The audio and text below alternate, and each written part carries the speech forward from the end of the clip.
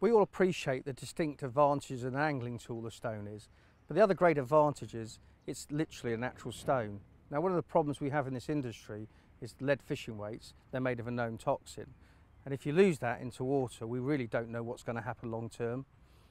Unfortunately, there's a trend in the industry to promote the jettisoning of leads, which I personally think is foolish, reckless, and something I don't support at all.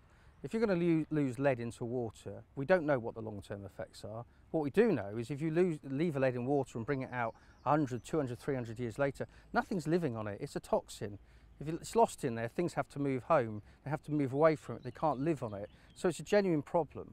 We also have the fact that bodies like the World Health Organization are basically saying we don't want children to come into contact with lead in all areas, including fishing weights. So there's a lot of negative about it. And obviously we have a one-stop shop solving the problem with the stone. It's not toxic. There is no worries. And with this happening, you're seeing a lot of, to be fair, very famous international fisheries, gillums in Thailand, gills and scales in Belgium, Holland and Germany, echo pool in France.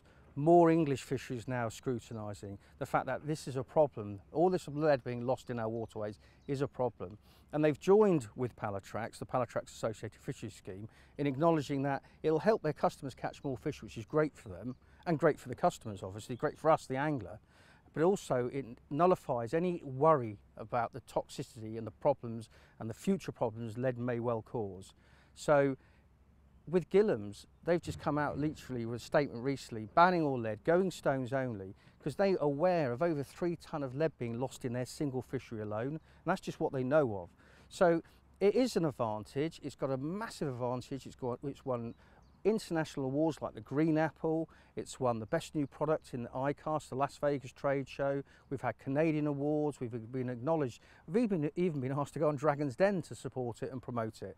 So it really has these massive angling tools, but as removing the controversy of lead completely, the stone is really a genuine tool in all those areas, and it really, really does help you catch more fish, and it really is a tool that could be actively used and properly used within fishery management.